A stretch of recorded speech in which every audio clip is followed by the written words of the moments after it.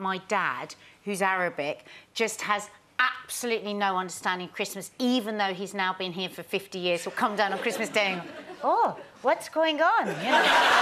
He's never bought a Christmas present, and you'll give him a Christmas present and he'll go, oh, thank you, fantastic, thank you. And then he'll put it down.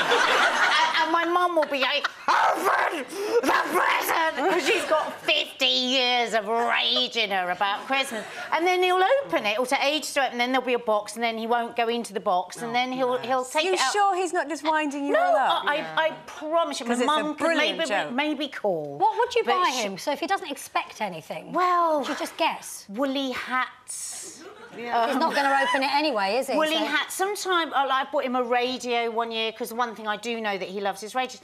Men don't seem to have such a eclectic passion for things as women do. You know, there's loads of different things that we want. But it tends to be with men, it will be like woolly hat, you know, warm things they can listen to, things that they can drink. Things that can take back. Things that can take back.